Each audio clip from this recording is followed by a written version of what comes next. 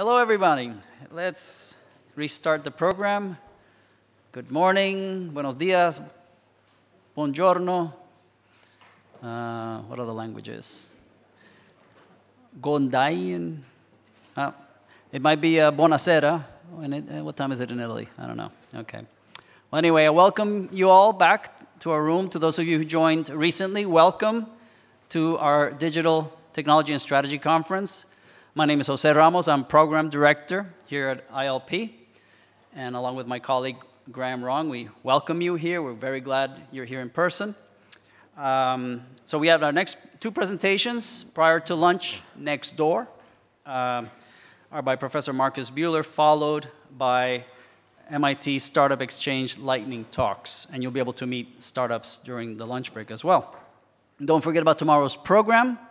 We cover quantum, we cover AI, drones, modeling, etc. And so now it's my great pleasure to present to you Professor Markus Buehler.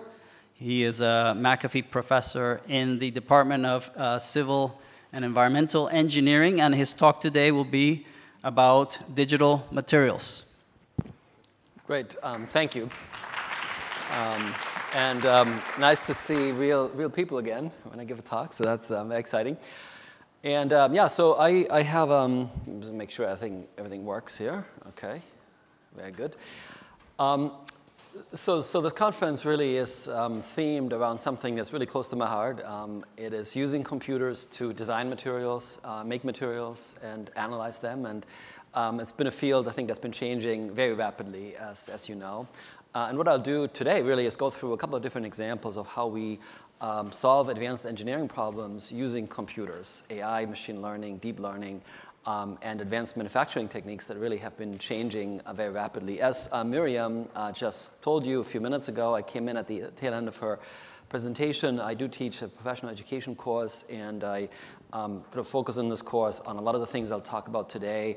Materials modeling, really from the atomic scale to the structural scale, deep learning, a big part in deep learning, machine learning, data sets and everything, as well as additive manufacturing. So this is a little bit of plug for that. And we're planning to be on campus at MIT next year again after 2 years of being live virtual. So hope to see some of you there.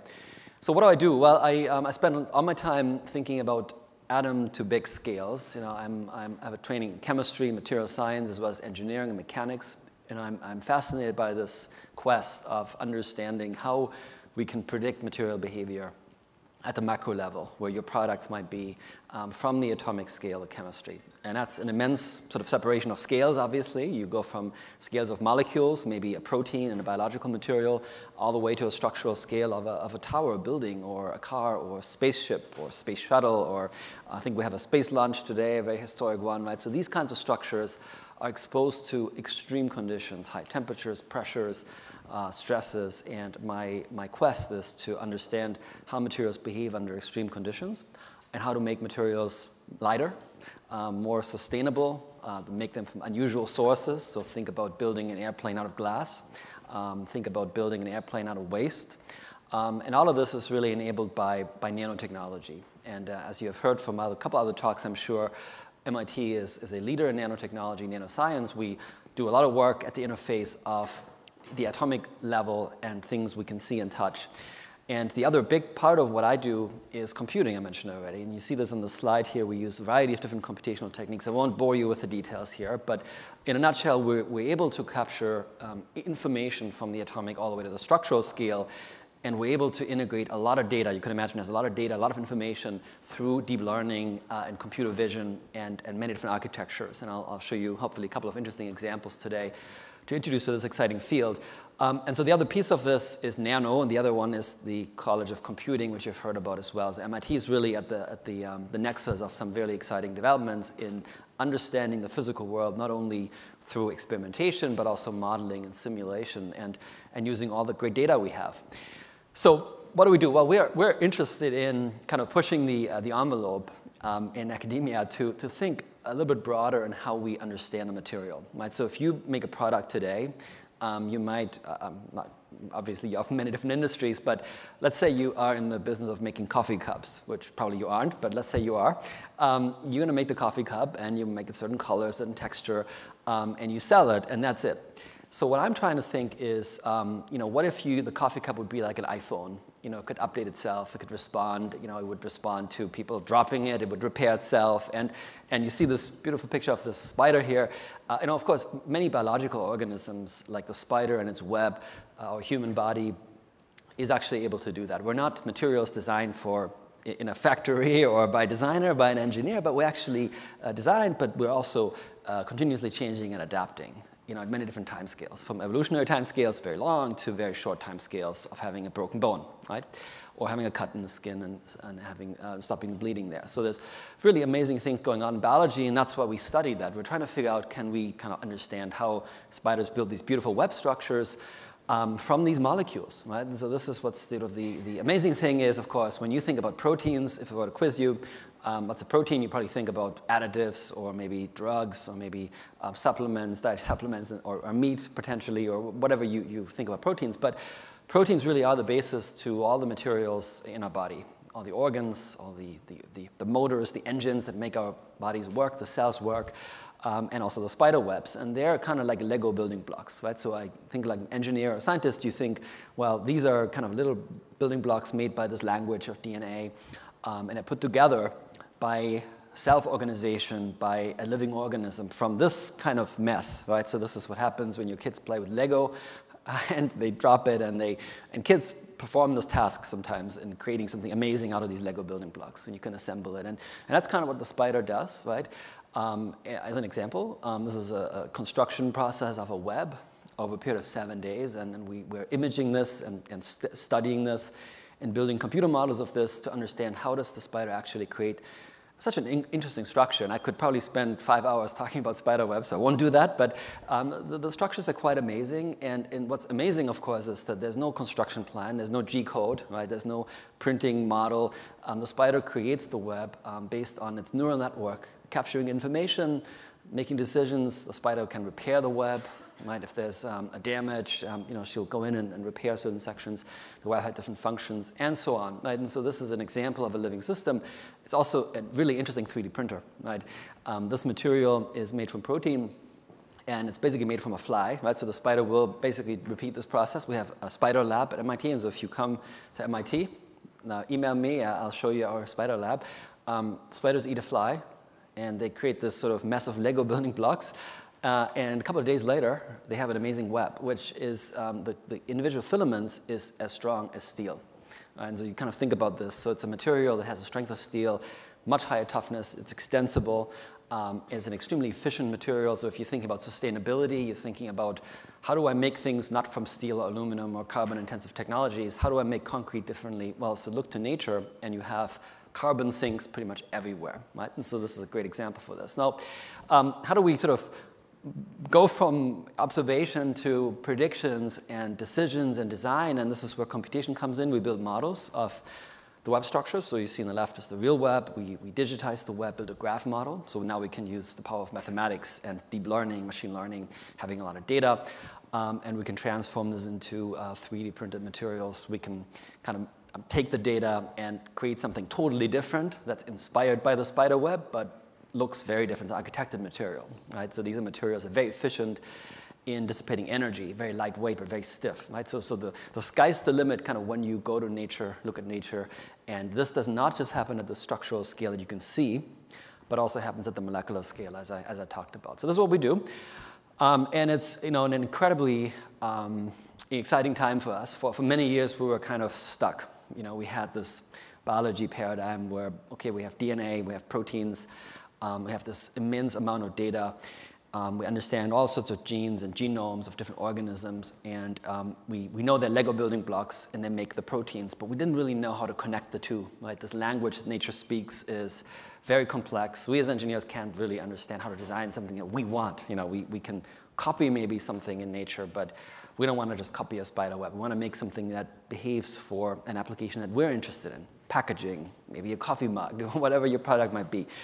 And so this is where machine learning and computation broadly, but especially deep learning, has really revolutionized the field, and it's an incredibly exciting moment for us here, where we can kind of really look to nature as another example. Our conch shells, which are basically things grown in the ocean out of silica, out of sand, very, very tough materials, very tough ceramics. If you want to speak the engineering language, it's a very tough ceramic.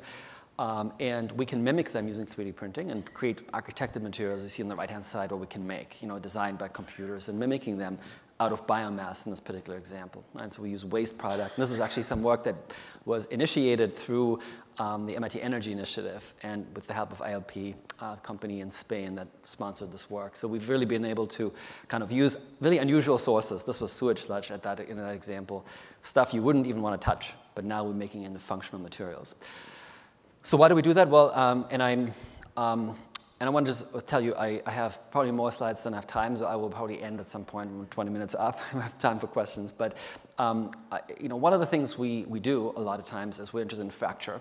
And how many of you study fracture in their business? Or probably you should, because or you might actually study it. Maybe you don't know about it. But pretty much anything you build and you sell is going to have some mechanical performance, right? So even if you make a coffee cup, it's maybe you think about the design, but you want to be very tough. Or if you make an iPhone, a chip, the chip has to actually sustain mechanical loading, thermal loading, and we're dealing with high stresses. And you want things to be resilient against deformation. Otherwise, you have to replace them a lot of times.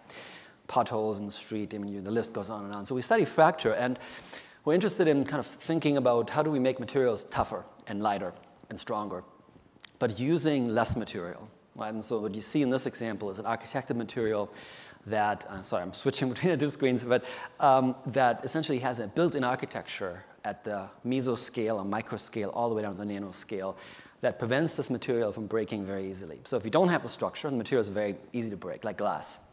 If you add the internal structure inspired by nature, designed by computational algorithms, materials become virtually unbreakable, right? And so I could pass this around actually, and it's essentially you can't break it. So it's quite amazing, and this comes through the internal structure.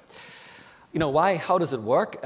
We always like to at MIT. We kind of like to give you not only the nugget of the result, but also I want to try to explain to you a little bit how this works mechanistically, and I think it's very easy to understand. If you look at the top thing here, that's a material like glass, let's say, without internal structure. And if you what we're plotting here is the stress field inside the material around a defect, like a little crack or a little imperfection that is always there. And if you load it, like thermal loading, or you drop something, or it's just exposed to mechanical loading during operation, you're going to see a concentration of stress as a singularity at the tip of the crack. And so you can imagine, right, if there are atomic bonds there, right, they're going to very easily snap. The material is going to break. It's very unstable. On the bottom, you see a material that has internal structure.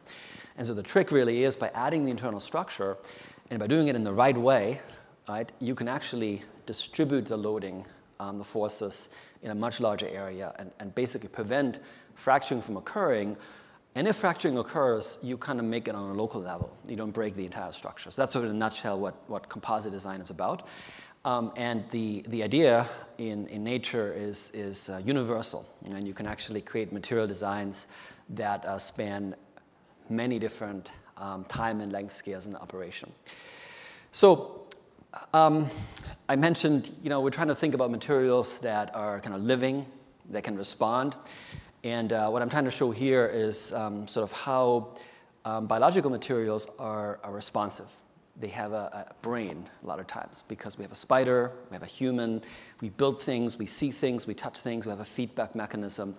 And we can mimic this now using AI. And so this is really the exciting thing here, that we can not only design a material, we've done this for many decades actually as engineers, we can actually build in the intelligence in the material by adding a neural network model inside the material. And that sort of mimics what spiders do and what we do as a human organism. And that's sort of the framework of what we do. I'm going to show you a couple of examples of how this can be applied.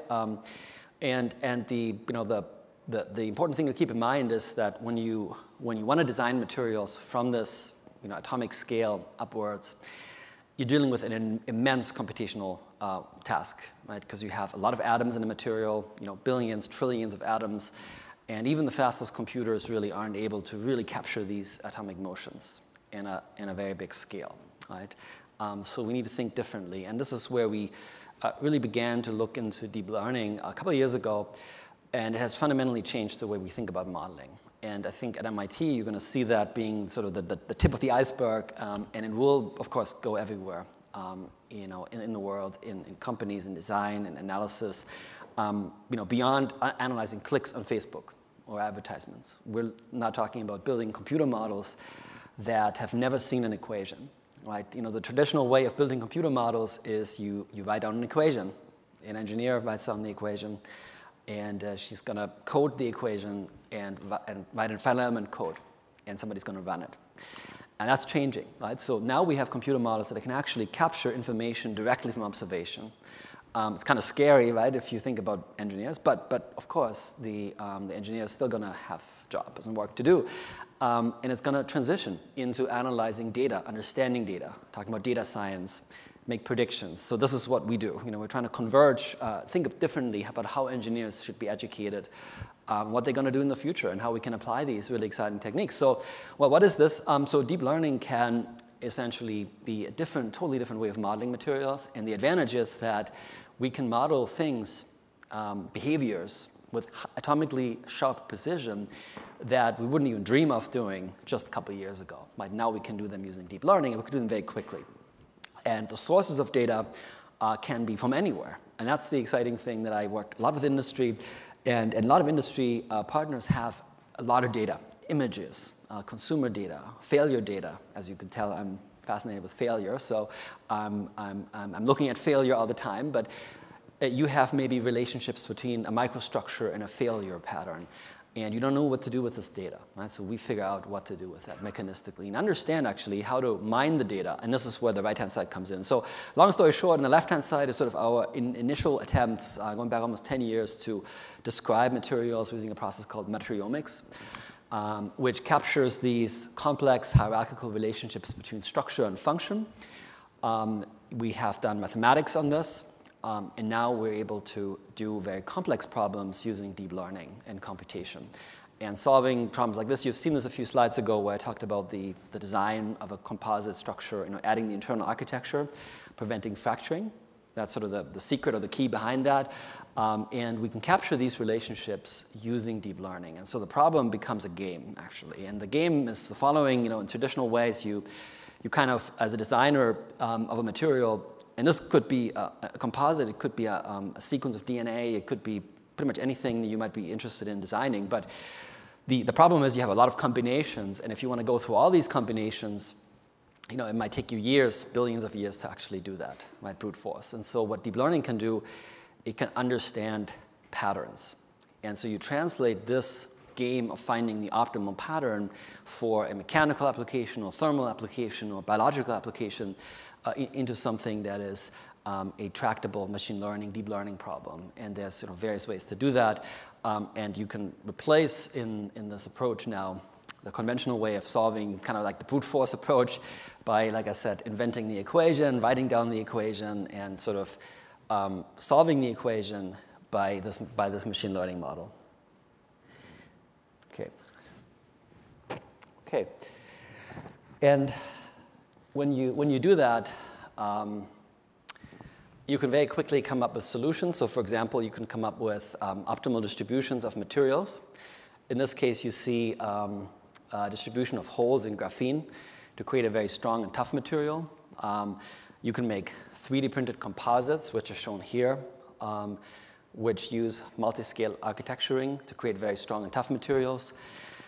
We can also make materials that are designed based on words. And so when you think about engineers, the equations, we actually have sort of pushed this in even different directions to say, we don't even want to communicate with a computer using numbers or equations. Let's see if we can actually communicate with our own human language, right? And so we have a model, developed a model that we just published a few days ago, actually came out, where we can use human text cues to design materials. And so this is sort of the world where you can imagine now speaking to a computer, and unlike Siri, which just gives you an answer, or Google, or what's it called, Alexa, here the computer will actually 3D print a material for you. That's the vision where we're trying to go towards.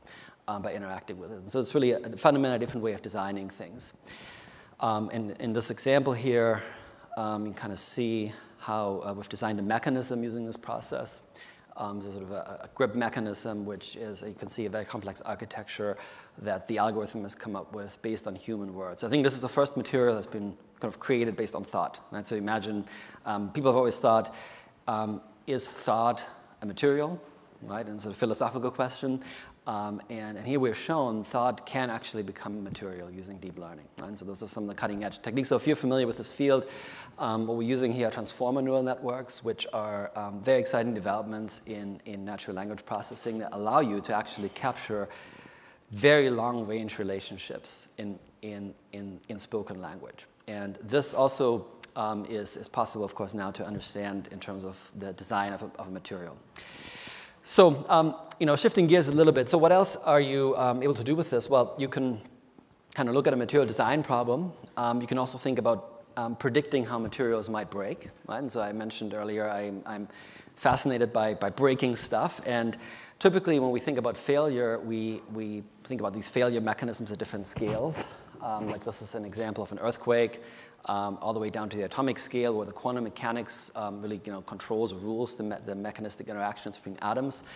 And this kind of problem, you can solve this using molecular dynamics. Right? So even though those are also cutting-edge techniques, but they're sort of take very long computationally. They might take days, weeks, months, or years to solve. And we can then simulate atom by atom. So we thought, can we simplify this process and actually use AI methods to predict how things break directly from the microstructural information. And this is a game changer because unlike a molecular simulation or finite element simulation, of course, this kind of simulation can be done within just a few microseconds. Right? And so when you think about design and optimizing, again, you can do this very, very quickly. So this has been a game changer. So the way we do this, again, I'm trying to just go through an overview. If you want to have more in-depth information, please email me. I'm happy to discuss with you individually as well. But we train the computer model to understand how fracture works. We basically let it observe from the data how the equations of motions for cracks, for example, work out in practice. And the model never sees an equation, like I said in the beginning, right? So the equations are kind of out of the way. But we feed the model information based on images, which you see here. Okay. And so the model basically has sort of two important features to them. One of them are convolutions, which are basically neural networks that are able to capture images and relationships between images. And the other one is a neural network that has information or capacity to learn time series and events in succession, which is important for phenomena like fracture. And so combined, they allow us to predict fracturing. We can actually use this method to very effectively predict how cracks propagate under different microstructures. So if you're a designer of a ceramic, or a metal, you know that the orientation of cracks and the grain boundaries have a huge impact on how the material performs. And these methods allow us to understand that and predict that, and it agrees very well with the ground truth, which is basically a molecular model or an observation experiment. We can do really fun stuff like this, look at grain boundaries or gradients in a material. And so again, the difference to conventional methods is that these simulations can be run very, very quickly within just a couple of fraction of a second or less. We can predict phenomena that have not been trained for, right? And so that's something that I'm very passionate about, is to see how predictive are these models, because of course everyone can do deep learning, everyone does it, but how far can you push the model to discover phenomena, right, that we haven't seen yet? The model hasn't seen yet, or even patterns that we haven't really figured out yet. I talked about in the introduction. And so that's sort of what we do. We're trying to use the models to see, can we discover things we haven't trained for, things we have not seen, not observed?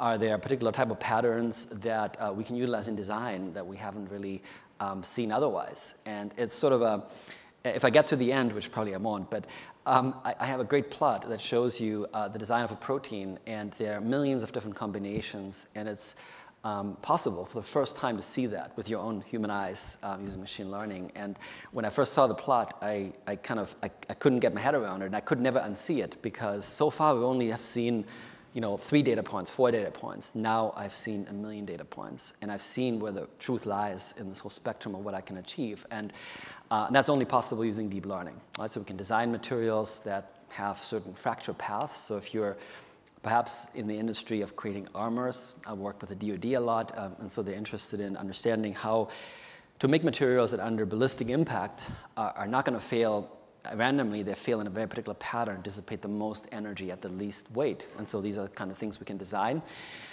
We can also predict stress and strain fields. So this is sort of the next level of this model, which actually was developed based on game theory. So combining game theory with deep learning and actually having multiple neural networks playing literally a game with each other. And now we can do even more sophisticated things like predicting stress and strain fields, which currently is only possible using finite element models or molecular modeling. And again, very slow. For those of you in that field, it's very slow.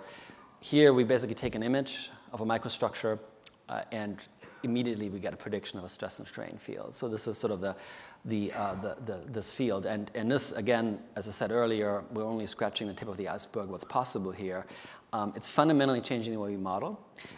I want to mention also, it doesn't mean we're getting rid of all the existing models or the existing teams or the existing expertise. Not at all. I mean, we're going to keep that. But we have an entirely new window, an entirely new set of tools we can utilize to complement. Those of you who like graphs, this is a comparison between a very good numerical model and the machine learning model. And so you can get some very, very good accuracies if you're quantitatively interested in predicting these kind of phenomena. So, I'm gonna skip a little bit to this here. One of the other things we do is we work a lot with images. And the reason is that images are powerful, because all of us have a lot of images. You might have a lot of images from your products, from your customers, from micrographs.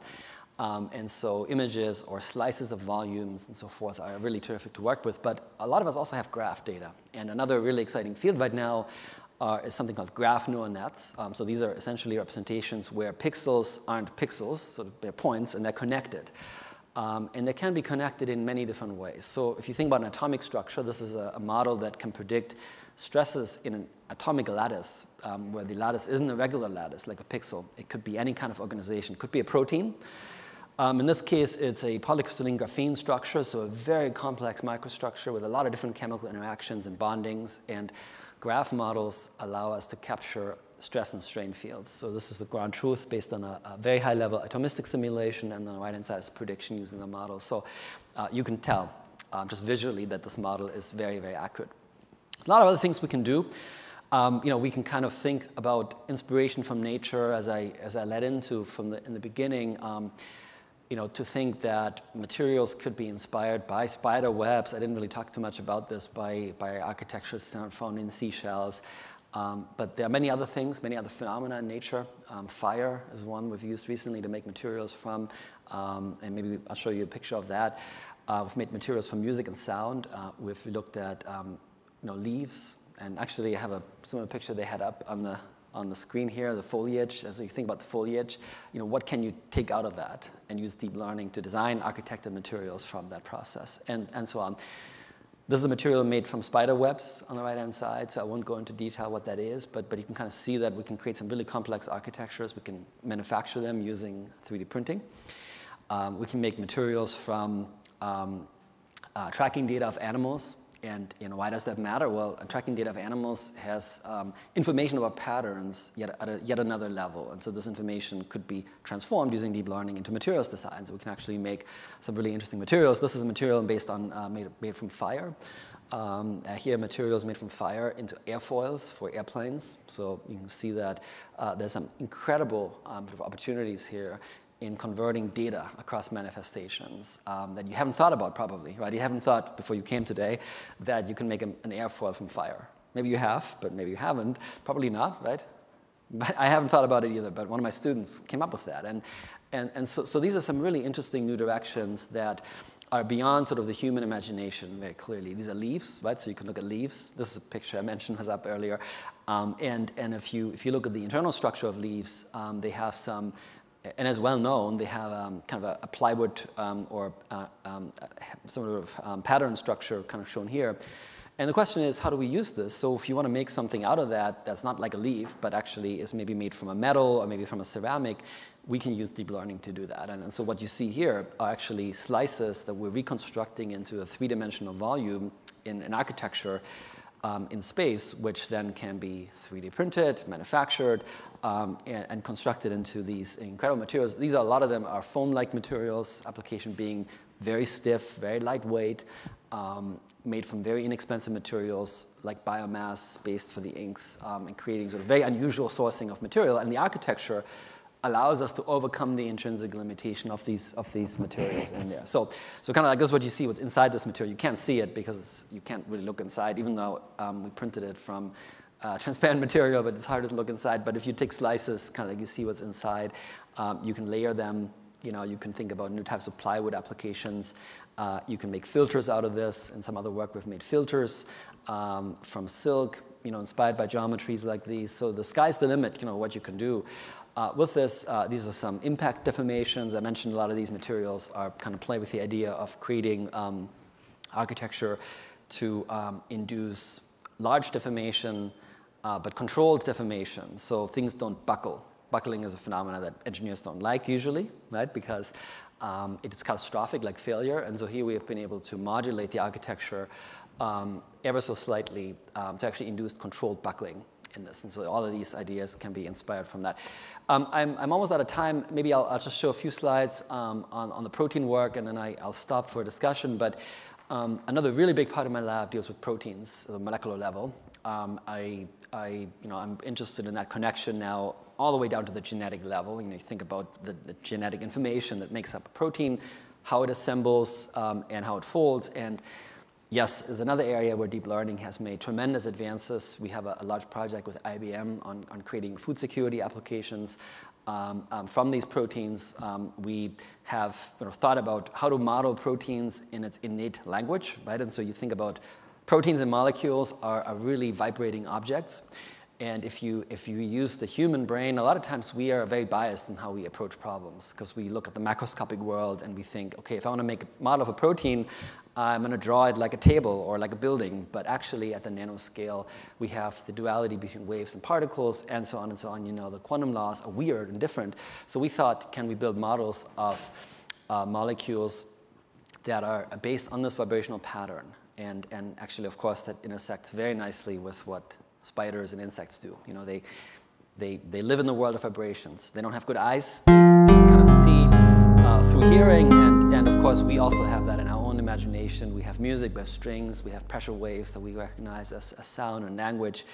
And of course, this relationship between vibrations and information, and how information is captured and how it functions is something that's very deeply connected to my work. I have done a recent study on COVID, which actually elucidated some really incredible finding in that the different COVID species, if you wish, or variants or types of coronavirus diseases can be understood and predicted actually in terms of lethality and infectiousness based on the vibrational pattern. And so there's some really interesting insights that allowed us to predict how different types of coronaviruses, including variants, I don't have this on the slide, the paper's in review right now, we can predict how lethal and infectious the new variants might be based on these vibrational patterns. So you can see that there's incredible applications out there.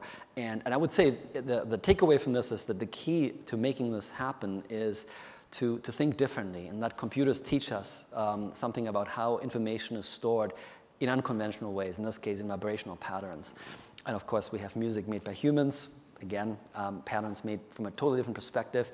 We found that these actually musical information and musical scores can be understood actually as a platform to design materials. And so what you hear in the background is music, but this music can actually be utilized and transformed into material by basically taking the vibrations in a musical piece and translating it back through deep learning into this code, how to construct a material. Right? And so this sounds really weird, but it's actually possible. And we can kind of do this forth and back and have sort of translated musical pieces into materials. We've translated materials into music as well, but the design perspective was, I think the most exciting thing is actually using kind of sound as a way of extracting material design from that, and we've made it in the lab. So you can if you come to my lab, I'll show it to you. You can touch a material that we've made from sound, which was, again, is using information that's unusual. What do we apply this to? We apply this kind of thinking to various applications. This is one with my colleague Benedetto Mavelli. This is also funded by IBM. on creating coatings around food. Right? So we're really trying to figure out how do we make antimicrobial coatings. And so again, you have the idea of antimicrobial properties are abundant in nature, actually including in silk found in honeybees. But we don't want to have honeybees around our fruit in the supermarket. So how do we take that information and make it into something we can actually really put around our food that's edible and has the right predictability in terms of mechanical stability. And so this is what this project's about. So this protein world is, as I mentioned at the very beginning, isn't just proteins as a drug or protein as a supplement. It's really proteins as materials. And here's some of the deep learning for folding. That's been a game changer. I mean, we barely sleep because we have so many things we work on. Protein folding has been an unsolved problem for decades, ever since proteins were actually discovered or understood. And now we can actually, for the first time, access pretty much any protein in its 3D geometry. So this is sort of what's happening right now. We can use deep learning to not only predict how proteins fold, but also how they function. And sort of this has been mind-blowing. This actually, so I did get to the end, so thanks for being patient. Nobody's stopping me, so I'll just have a few more slides. But these are the plots I mentioned that you can never unsee. So what you see here are kind of a sequence of mutations. So this is what happens in evolution, where you have nature exploring a lot of different potential sequences to see which one's suitable for a task. And when you go in here and you want to make a protein, each point is a protein. There are thousands and millions of these here. If you're an engineer making a protein in a lab, it's going to take you weeks, months, maybe longer, cost a lot of money to make it. If you do computation conventionally, it takes you also weeks, years, potentially to do that. With deep learning, we've been able to do this, create this kind of a plot on a laptop within half an hour. And this is the thing that I can never unsee that anymore, because before I had basically 3 or 4 points after a year. Now I have millions. And I can actually understand how the relationship looks like. In this case, we have a banana curve. We call it banana curve. And kind of see, OK, here are some interesting designs. Can we mine that data now, right, and understand which are the ones that are really promising for applications? And this is what I will end with. I think we're in a time of some major changes in how we understand the world around us and how we can influence it, and also in what we can use to build stuff. I mean, we're no longer limited to steel and cement and concrete and all those things. And petroleum, we're actually beginning to see that, like in a spider, we can basically one day maybe take waste or take flies or grow biomass and have a carbon sink, and make it into pretty much any material we want. And the key is that puzzle that we talked about during this talk is the integration of information, how matter is assembled, and this can be done, I think, only using computers. Now, the only thing we have to do is make computers more efficient, energy efficient, right? That's the dirty little secret, that computers take a lot of energy. But maybe someone else will figure that out. OK. Right, with that being said, thank you very much, and I'm happy to answer some questions. And thanks for giving me a few more minutes to go over this.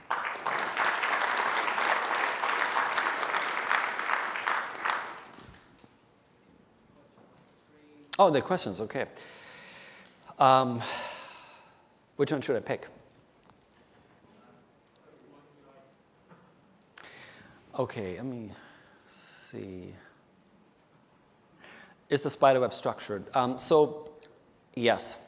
And actually, that's the interesting thing that when you look to nature, something like a spiderweb, I think, is a great example, or language, or anything really.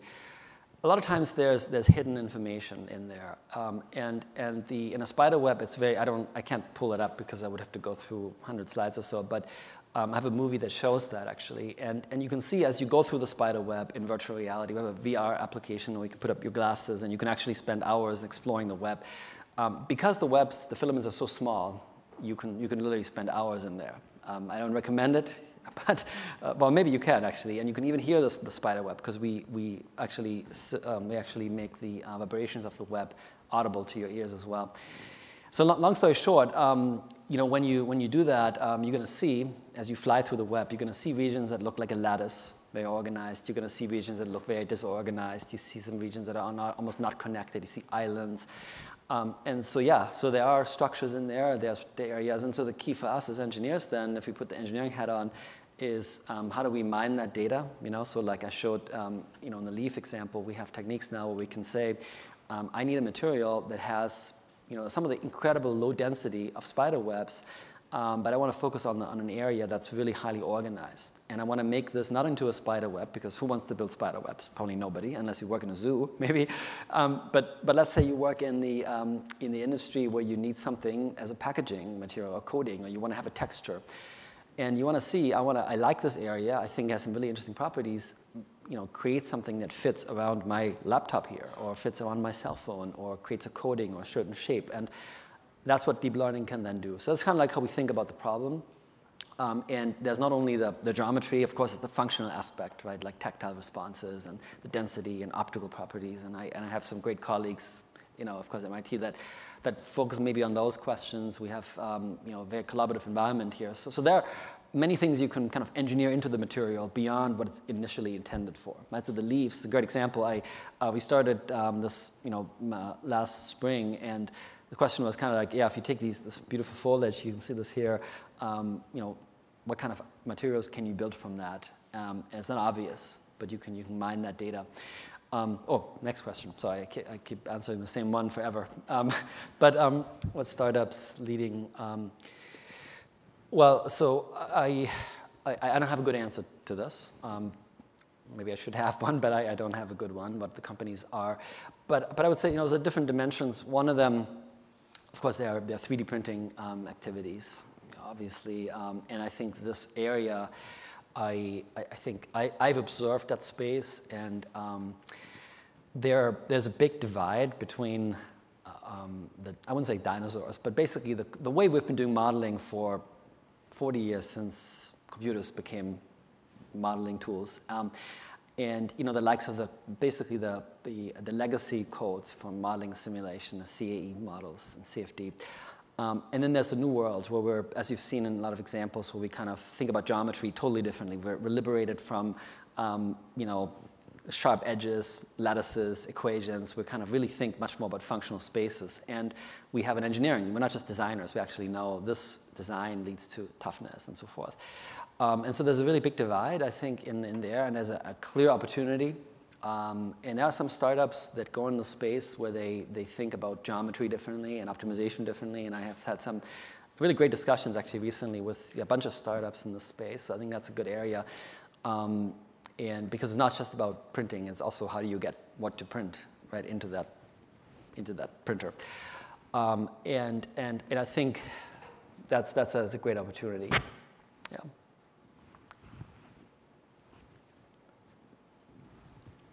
Okay, so I think, any other questions or? Oh, here, okay.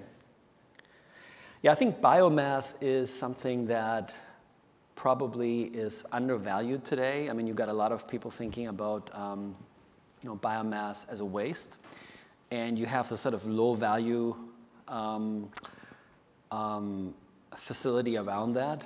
You're trying to valorize maybe biomass in as packaging or maybe a material you're going to throw away. But I think there's an opportunity to think more deeply about how biomass actually looks like at the atomic scale.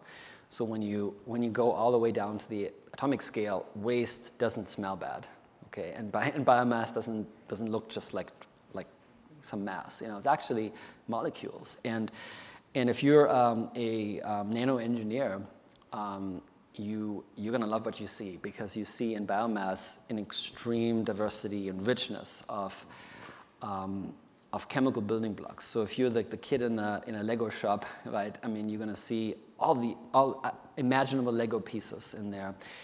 That actually, if you're in a conventional engineering field where you buy your products in raw and pure form from your supplier, you're not going to have this diversity of building blocks, and you actually have to manually engineer it. So in biomass, you have it in there, and I think that for us, we see that, and we also see the challenges. Of course, you have to sort them, you have to rearrange them, but if you can do that, and that's where nano comes in, and if you have these big data tools, suddenly you see you can actually make products that don't look like waste anymore, or biomass, an product that only has a small valorization potential. So now you have a capacity to create some high-tech products basically from that. So that's how I would look at this problem.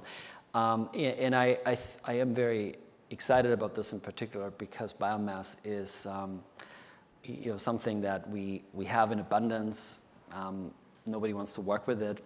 And most engineering has been, I would say, very empirical. So basically people just mix in something, they bake it, they heat it, and trial and error basically. Whereas we think that if you develop a molecular model of the structure, if you solve that puzzle, you treat it like DNA basically, right? So with a lot of power in biology and medicine, precision medicine that really is around mining data in humans and making it into actionable items and medicines and diseases, treatments, so on. And so we're going to apply this machinery now. It's available now to biomass. That could be a good potential. There was one more question I didn't see. I don't know if it went away, but I don't know if you want to pull it up again or. Okay, thank you. Yeah, I can pick. That's great. Usually I can't pick. Usually they ask me, and then I have to answer. But oh yeah. So, oh sorry. No, I'm reading it here. So, of course, you don't see the questions. Oh, here's on the side. Yeah. So the question is the temperature effect. No, I actually had one of my colleagues, Fatih Al-Tahir. He asked me that same question when we started doing this work on COVID, and I don't quite have a good answer yet, but basically he asked how are seasons going to affect the virus and reproducibility and so on, and of course there's an effect, and we haven't studied it. We've been focusing a little bit more on the mechanisms and mutations, and also on treatment options with Lincoln Labs. We've been working on some ideas there. But yeah, clearly when you think about a virus like COVID as not just something that has a genetic sequence, but actually something, it's like a mechanical object. And when it interacts with your body, it will bind to your body mechanically. It will connect, like a puzzle, lock and key. You've all seen the animations, but what's missing in these animations are the vibrations. The structures aren't actually, they're continuously changing their shape and stuff. But, and so, yeah, once you take that picture and you treat the virus as a material, you're going to have an entirely new spectrum of understanding this, including effective temperatures and so forth. Absolutely. So that's a big deal, I think, and it sort of speaks to the fact that we're want to broaden a little bit the horizon of how we look at things. That's what my lab is trying to do, and that happens all the time at MIT. And you've seen this is an amazing place for this. We try to look at problems in an unconventional way, and we find unconventional solutions, which sometimes they don't work, and sometimes they work. But that's another example like this, sort of treating COVID like a material. As another thing, probably haven't heard. People think about this as a virus, well, you can't see, but what if you treat it as a material, right? And you want to understand its material properties. And like the question was great, asking about how temperature might affect that. Okay, so thank you very much for being patient, and I hope to see you at MIT. Please stop by. I'm in Building 1, room 165. So, if you want to, thank you.